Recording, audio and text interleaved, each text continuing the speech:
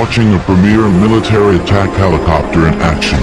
It's no wonder that many of the world's aeronauts claim that helicopters are the only real flying machines.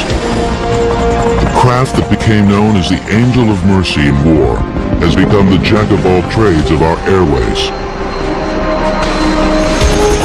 From a transporter of some of the world's most famous and powerful individuals, to aerial firefighters putting out some of our worst forest fires, from defender and protector of our neighborhoods, to the flying crane workhorses lifting over 12 tons, to one of the most important functions of this aircraft, the flying ambulance. Medevac helicopters have helped save thousands of lives a year. Yet less than 60 years ago, the only aircraft in the world that flies in 3 dimensions was still in its infancy.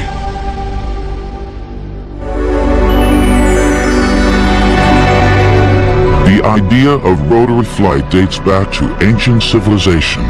It began with a toy that became known as the Chinese top. We know for a fact that 1,500 to 2,000 years ago, the Chinese already had spin-top toys, where you pulled a string and a propeller device flew into the air. The implications of it, however, were not realized by the Chinese at that time. As the Chinese top made its way across Europe, it quickly became a popular curio. By 1463, the top even began to show up in paintings, such as the famous Christ Child, which depicts Jesus holding one of these toys. Shortly after, in 1483, the first known design concept of a helicopter was put on paper by one of the world's most famous theorists. Leonardo da Vinci was very actively pursuing the challenge of the helicopter with that famous sketch of his and with the description that if the cloth were properly varnished and this screw-like object were turned quickly enough, it would ascend into the air. And if you look back at it, fascinating how close Leonardo da Vinci was to solving the problem of flight. But the man was such a perfectionist that he went beyond the glider, and if he had just stopped for a moment and said, okay, I don't think I can build this, but if I just make it into a fixed wing, that man would have flown 500 years ago. Da Vinci was among many scientists who were teased by maple seeds and dandelion leaves in flight. Various insects and hummingbirds who hovered effortlessly in midair turned any which way they pleased and could fly in all directions.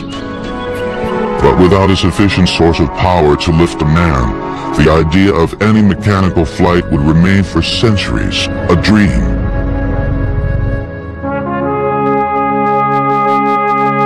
By the turn of the 19th century, many visionaries had put their ideas of a rotary aircraft on paper. However, most were based on fantasy rather than reality. But by the 1840s, an English scientist, Sir George Cayley, began tackling one of the first obstacles associated with rotary flight, counteracting torque.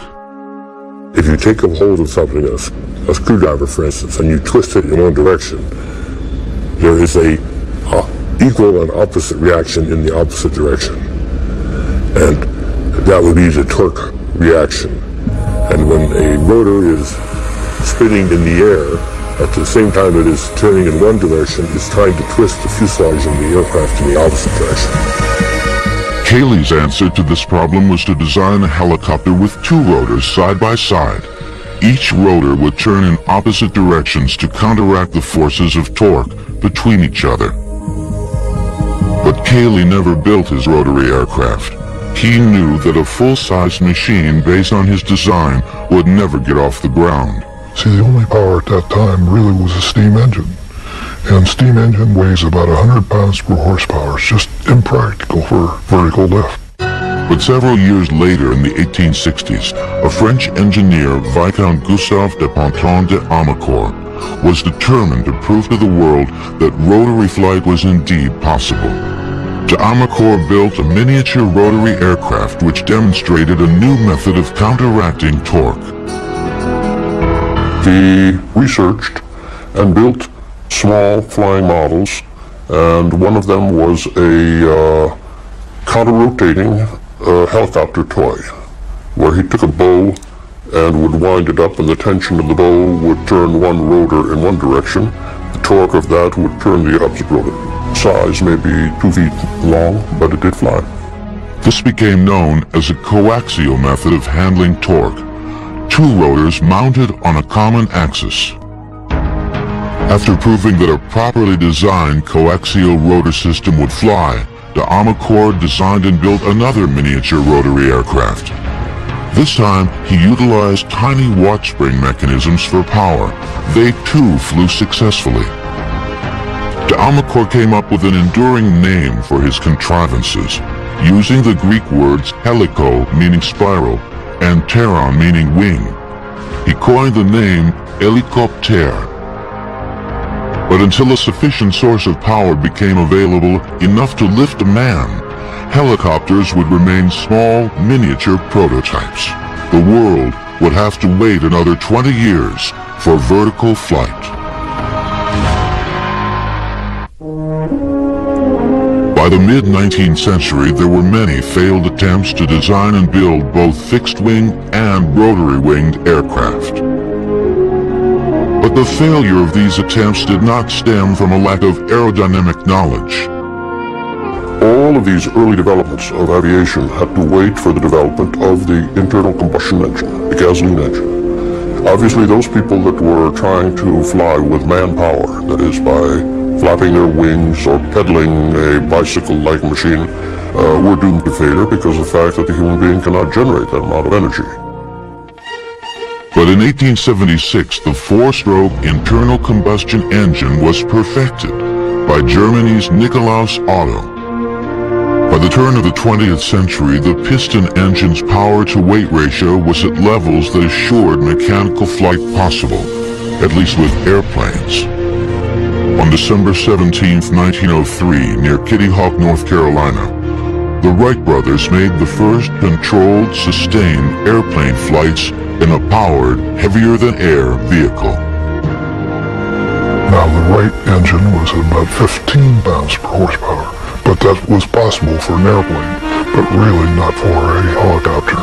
So when the weight of the engine, reciprocating engine, got down to around 3 pounds per horsepower, that's when vertical lift machines would be possible. On September 29, 1907, French aviation pioneer Louis Breguet became the first to leave the ground vertically.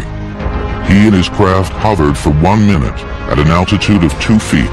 However, Breguet had no control of his gyroplane number 1, and his craft was tethered to the ground for safety.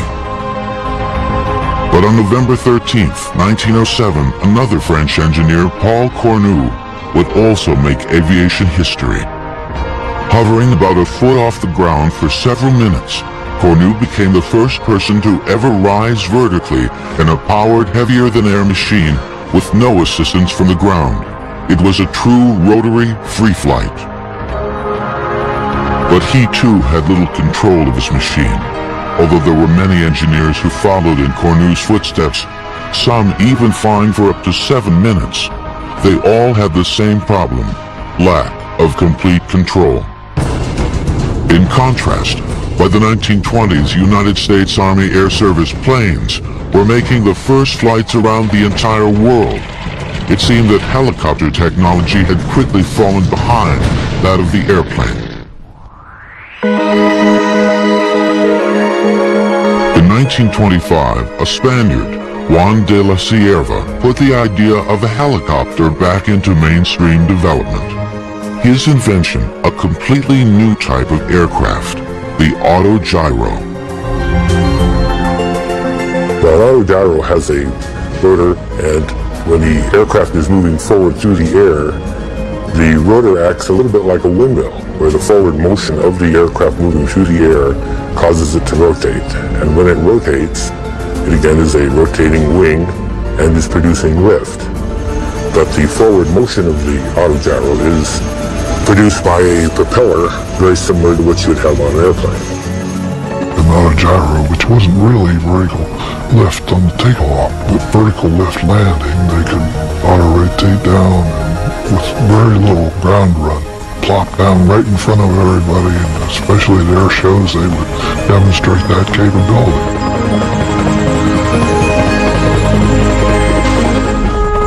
This method of landing is the same basic approach that a modern helicopter would take should its engine fail. Back in the 1920s, Juan de la Cierva proved to the world that to make a safe landing in a helicopter required no engine power and no runway, just a spot big enough for the aircraft. The key to de la Cierva's stable aircraft was his discovery of a phenomenon that only became apparent with rotary-winged aircraft: dissymmetry of lift. De la Cierva had the same annoying problem that many early helicopter designers had. Their craft would tip over before ever leaving the ground. This happened because most rotor blades at the time were rigid. Rotating blades never generate the same force of lift equally throughout their revolution. This causes an imbalance of lift. De la Cierva's solution? He attached hinges to each blade, which allowed them to move fore and aft, and up and down. This would allow the rotor blades to find their own way through the air. You see, as the forward-going blade goes into the air, it gets a lot more lift and it wants to rise. And as it rotates around and goes with the air, then it wants to sink. And prior to that, then, most of the aircraft would have rolled over. He allowed the blade to flap up, and as it goes around, then to flap down. If it gets too much lift, it flaps up. As it goes around and loses lift because it's going with the wind, it starts to settle until this was a self-accommodating sort of thing. So Juan de la Cierva figured that out and was able to build a controllable, flyable autogyro back in the 20s. Early autogyros had small wings to help steer the aircraft, but these wings disappeared in the early 1930s when cyclic pitch control was developed. This device was based on the problem that de la Cierva had just solved: dissymmetry of lift. The thought was take control of this imbalance of lift and use it to steer the aircraft. It wasn't until the cyclic pitch, where we can change the pitch as we go around the blade, so it may go high on this side and low on that side, that people began using cyclic pitch to help control this rotor. And so then, in hovering, where you have no forward flight speed, they were able then to tilt the rotor so as to be able to go laterally, or tilt the rotor so as to go longitudinally. This is the same basic device that steers a modern helicopter. When the cyclic stick is moved, the device at the base of the rotor hub alters the pitch of each rotor blade individually as it goes through its cycle of rotation. So where the pitch in the blade is greater, it grabs more air and the blade rises higher. Where the pitch is less, the blade swings lower because it has less air to catch on its surface. The overall effect with this system is the change in the rotor plane, which enables directional control. Modern helicopters also have collective pitch control. Simply put, this lever changes the pitch of all the rotor blades evenly, or collectively. This way, the pilot can lift off vertically, steer the aircraft, and with the cyclic stick compensate for those forces of unequal lift.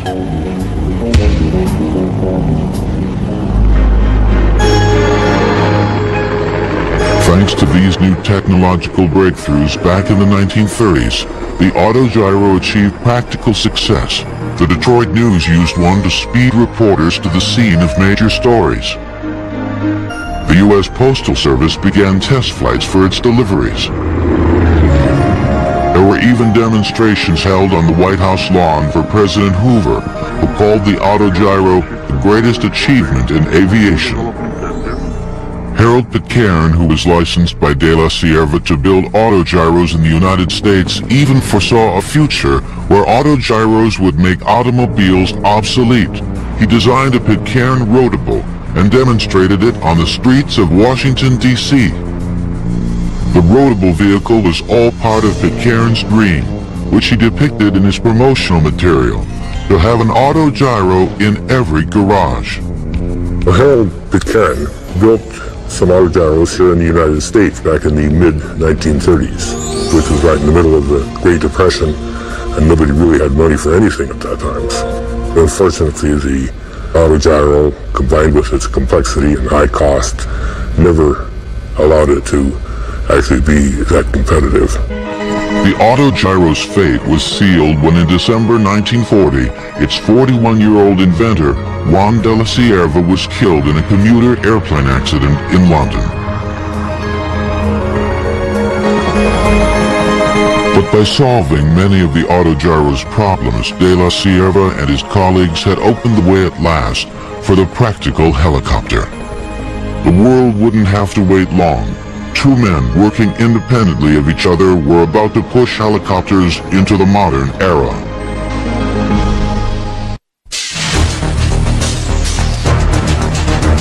By the middle 1930s, there had been many complicated machines, built in hopes of achieving controlled vertical flight. Few would ever do more than scoot across the ground. But in 1936, a German airplane engineer, Heinrich Fokker, had gone beyond conventional thinking. Why go to an elaborate new machine? He felt that the trusty autogyro was so close, he would simply build upon its basic design.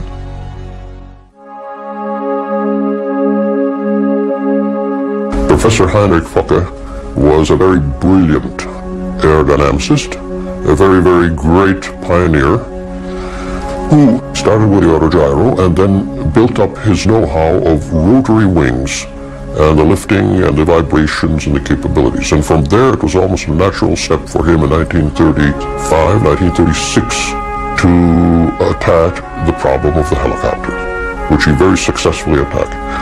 It resulted in the building of two small helicopters. The two main rotors of the Fokker helicopter were side by side. There was one on the left, one on the right. And by rotating in opposite directions, one counteracted the torque of the other. And it had a small propeller in the front that looked like an airplane propeller, but was actually just used to cool the engine. But it was a true helicopter. Heinrich Fokker had built the world's first real helicopter. Although it was difficult to fly and maneuver, it could hover, fly sideways, and fly forward or backward. But for all the amazing feats that Fokker's FA-61 helicopter achieved, it had little impact on a public already familiar with airplanes and autogyros. That is, until the attractive and daring 25-year-old Hanna Reitsch, known throughout Germany as that nation's first woman test pilot, climbed into the cockpit. Hanna Reitsch was a very gifted test pilot.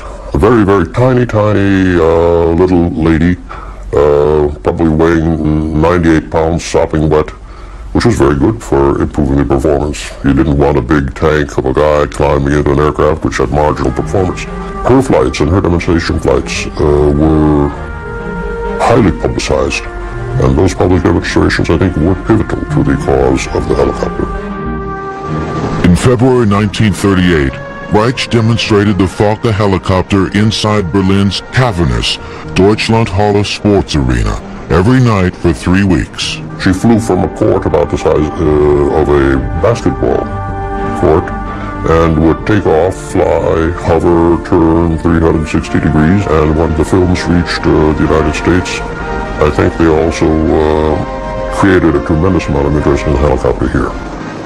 And Hanna Reitsch, interestingly enough, is a member of an organization that I'm a member of, which is the International Women Helicopter Pilots, more commonly or better known as the Whirly Girls. And because Hanna Reitsch was the first woman to ever pilot a helicopter, she's considered Whirly Girl #1. And presently, we have over 1,000 members of the Whirly Girls, and all of them must be rated pilots, and they're from 28 different countries. As Hanna Reitsch continued to break virtually every helicopter world's record, an American-Russian immigrant, Igor Sikorsky, was about to change the course of helicopter history.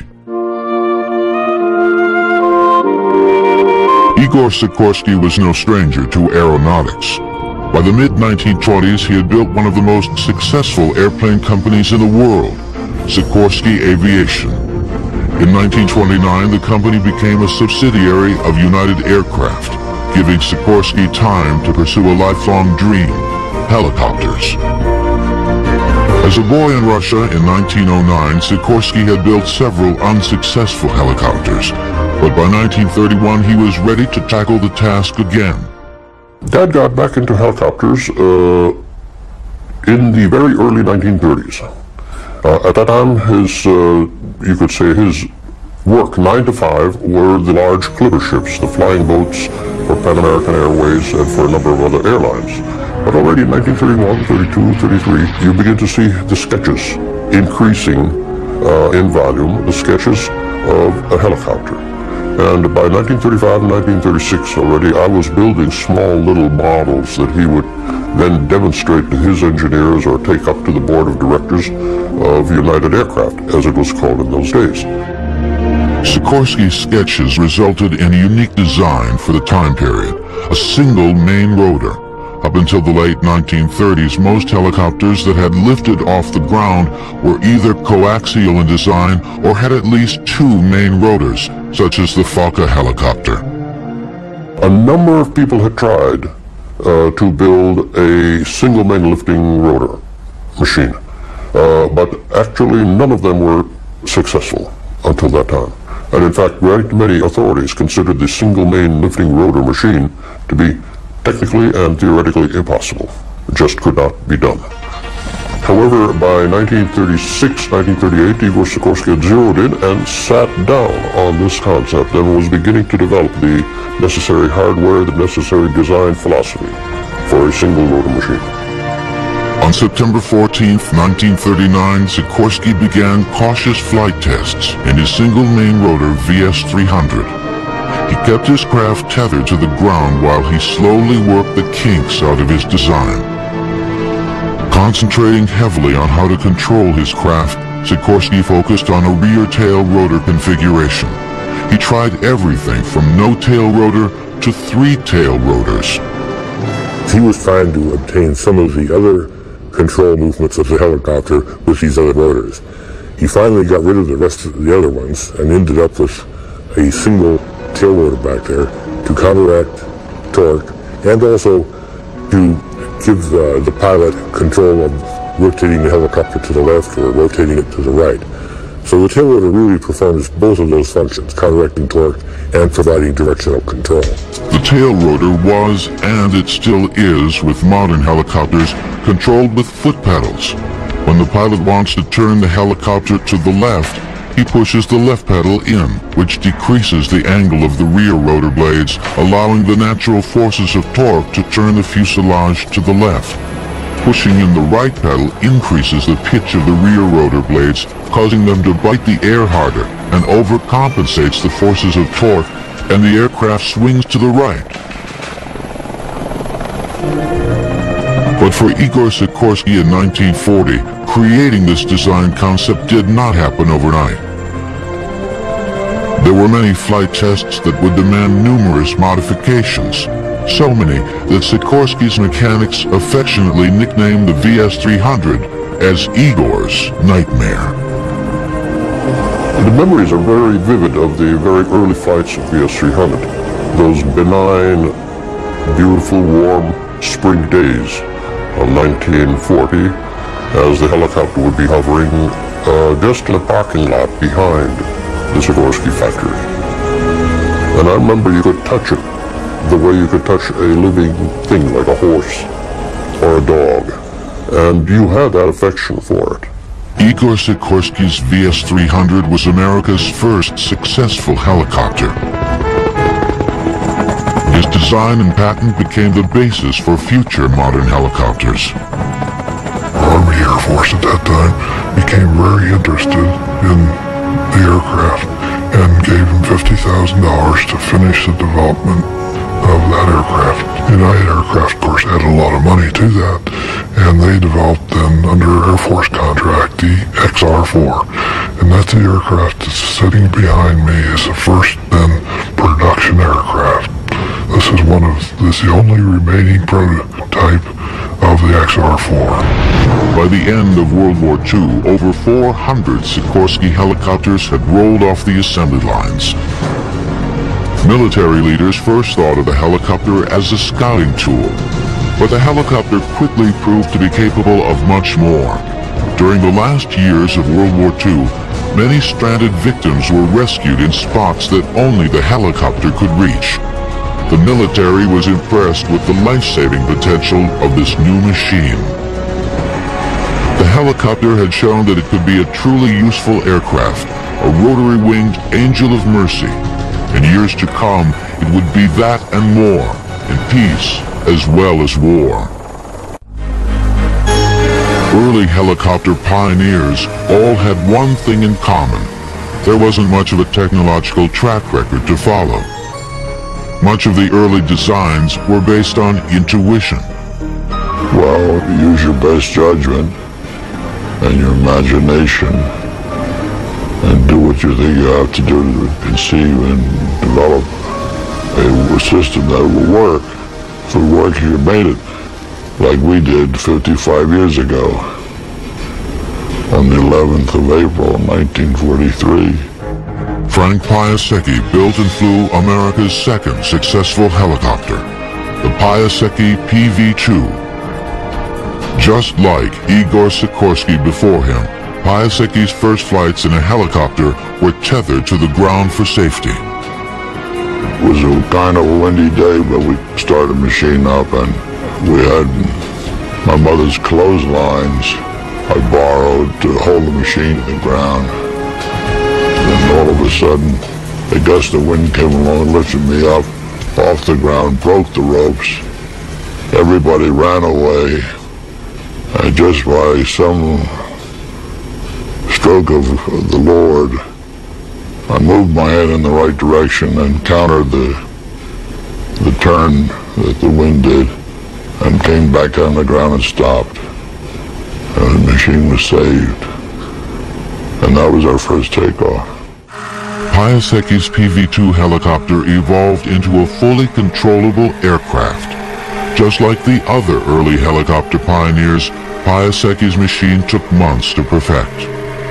Not only were engineers dealing with the unknown, but with helicopter technology being so complex and so new, gathering support for such endeavors wasn't always easy. If you said I'm designing a helicopter, people would look upon you as a nut. It was known that it had a lot of failures by many different people and many celebrated engineers. And therefore, who the hell are you that you're going to design a helicopter that will fly? So get out of my way.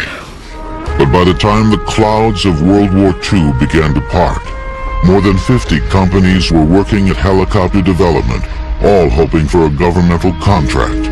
It was Frank Piasecki who got the attention of the Navy. Frank Piasecki designed a helicopter that had two rotors, but instead of being a lateral twin, meaning that it had rotors on each side, he put one of the main rotors at the forward end of the helicopter and the other main rotor at the aft end of the helicopter. Again, they rotated in opposite directions so that each one compensated for the torque reaction of the other. And the Navy then gave us an order for 10 of them, because they wanted to try out the squadron of them. And with those 10, they were able to apply this new thing that they had, which gave them 1,800 pounds of vertical lift, which gave them more speed, which gave them more maneuverability, towing things, for instance, minesweeping. Piasecki built several variations of tandem rotor helicopters. Shortly after World War II, they were in use with the Navy, Marines, and Coast Guard. However, by August 1950, the armed forces found themselves in desperate need for hundreds of new helicopters, in a war that no one expected.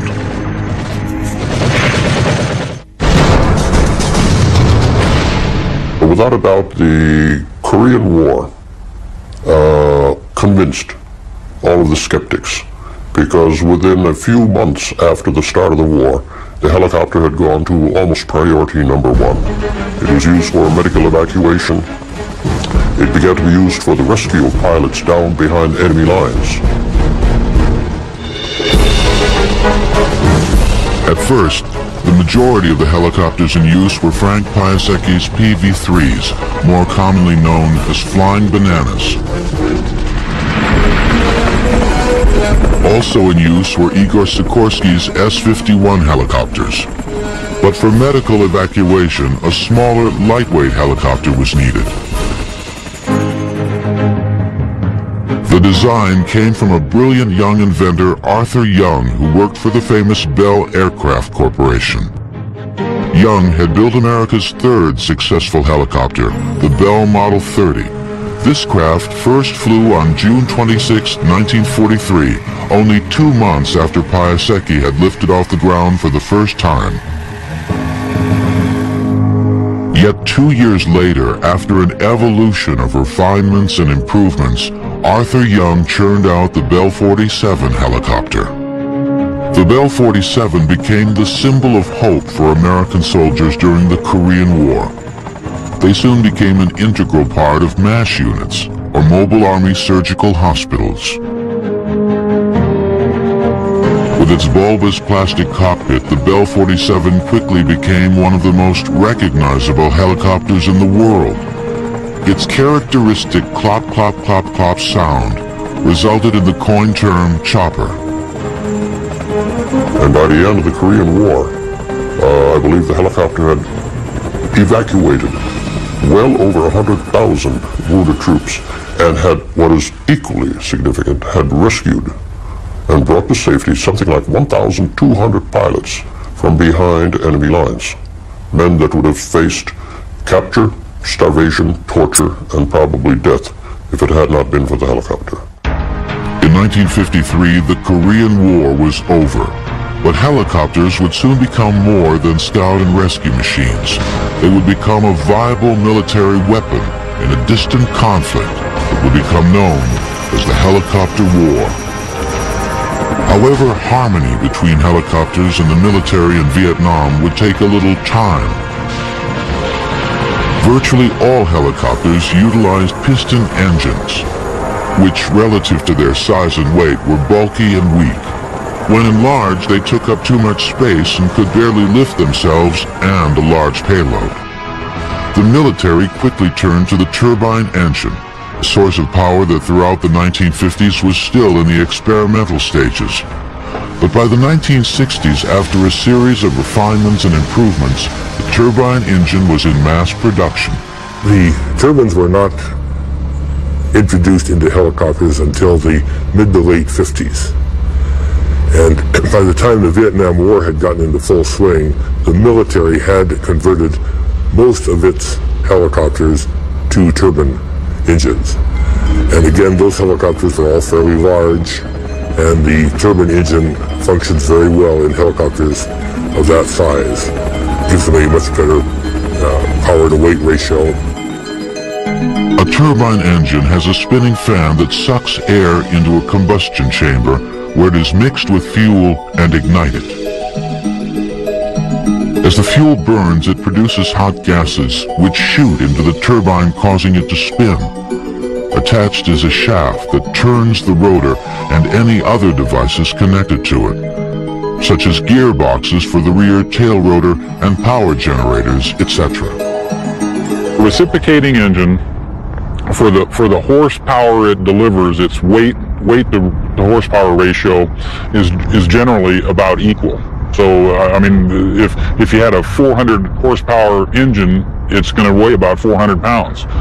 In a turbine engine, it's about half. If you have a 400 horsepower engine, it's going to weigh about 200 pounds. And in helicopter, just like any aircraft, weight is precious. It was a turbine-driven helicopter that became the symbol of the Vietnam War. The Bell HU-1, more commonly known as the Huey, a nickname the Army pilots came up with based on the helicopter's initials. My first few months in Vietnam was flying Hueys. I think the Huey was the most versatile helicopter in the Vietnam War, and like I said, I think it became one of the most versatile helicopters ever built, just by its pure design and its capabilities. Easy to train pilots for, take enough troops, a squad say. You could put hard mounts on the outside of the aircraft and turn it into a gun platform. You could put litters inside and use it as an air ambulance. You could take an aircraft and configure it very quickly for 3 or 4 or 5 different kind of missions. But flying these machines in war exposed both pilot and aircraft to great risk. While rescuing wounded soldiers, often from the front lines, helicopters became large moving air targets for the enemy. There was really nothing really bulletproof about a Huey other than that it was a pretty simple design, and there was a few critical components, and if they were hit, it would knock it out of the sky. There was a lot of helicopters lost in Vietnam, and a lot of helicopter pilots lost their lives in Vietnam because of just the pure exposure, just the amount of hours that were flown. But there was not a more welcome sight to American troops fighting in flooded paddies and look-alike villages than that of the Bell HU-1. The Huey was looked upon as an angel of mercy, one of the most respected machines of that war. I think of the Huey affectionately because we were raised with it. In fact, I'm getting, you get a little emotional just thinking about it. That so classic of a Huey. I went from being an apprehensive manipulator of the controls to becoming a helicopter pilot in the Huey, and I think I'll just always remember that. I'm very fortunate that our department operates a surplus Huey, and I occasionally get to fly it, and I hope it's the last helicopter I fly. I'll always have a soft spot in my heart for the Huey. By the end of the Vietnam conflict, the helicopter had proven itself as an efficient and ubiquitous servant in war. But soon, the world would see that the most dramatic helicopter duty remained the same in peace as in war, rescue.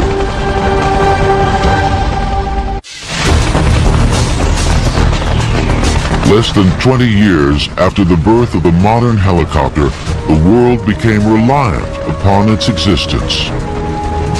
I think certainly that to the Army of the United States, and I would dare say to the armies of a number of military services around the world, the helicopter certainly is as indispensable as the jet fighter is to the air forces of the world. It does provide you simply with the capability to continue military operations in areas that would be inaccessible with anything but the helicopter. Currently, the latest in helicopter technology can be found in some of the various military machines, such as the Boeing Sikorsky Comanche. This stealth machine can fly at speeds up to 200 miles per hour and execute snap turns in 4.5 seconds. The Comanche can fly sideways or backwards at 70 miles per hour, while the pilot utilizes the craft's advanced radar and infrared sensors. In seconds, the Comanche's computers can scan miles of a battlefield, instantly prioritize all hostile targets, including tanks, trucks, and even other helicopters. While displaying the targets for crew identification, the system selects the optimum weapon to neutralize each, either from its own extensive weapon systems or by relaying encrypted information to other air or ground commanders. But the civilian side of helicopter technology is no less important. Helicopters are always on standby for our safety and benefit.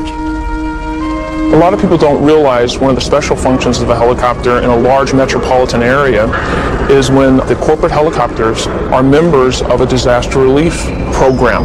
And in the New York City area, for example, all the corporate helicopters that fly around not only just fly the executives around to save time and bring in a lot of business to the area, which is very important for the economy, but should an unexpected disaster occur, for example, some kind of a bombing or just some kind of a national disaster, the helicopters would all rally in support of the community. And this is something that we do in addition, just as a community service. Today, I think we could say, as a rough ballpark figure, that well over 1.5 million human lives directly saved by the helicopter, by the intervention of the helicopter. Helicopters also act as aerial firefighters. They can access much smaller water supplies than tanker planes.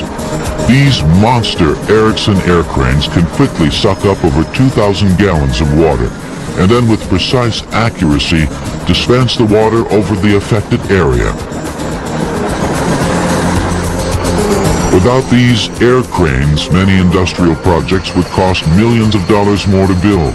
There is no need to impact the environment with roads, as these heavy-lift Erickson helicopters aid in power line construction, remote logging, and major equipment transportation. This unit is one of the first unmanned helicopters being developed for law enforcement and the military. Utilizing a single main rotor protected in the middle of the aircraft, this Sikorsky rotorcraft performs a variety of functions, including capturing live footage and transmitting it back to a safely isolated base station. Unmanned helicopters may one day be a common sight. Oh, the future of helicopters is absolutely exciting. It's just a branch off from the helicopter is the tilt rotor, and that's where I think that you're going to mesh the vertical flight and horizontal flight. In fact, what it is the tilt rotor is the best of both worlds. You can land and take off like a helicopter and have the speed and range of an airplane. Man's thirst for perfecting three-dimensional flight appears to be an unfinished quest. But whatever we achieve in the future, the helicopter will always remain our source of inspiration. But I think the most special thing about the helicopter is the fact that it allowed man to live what had been considered up to now a dream.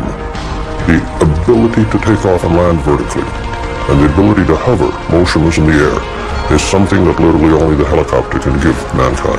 My father, Igor Sikorsky, would often say that it's interesting that all of the great early legends of flight, the Pegasus, the flying carpets, the flying thrones of the Chinese, all of these had one thing in common. They did not need an airport. These were all vertical takeoff and landing machines. So that is what I consider to be the uniqueness of the helicopter.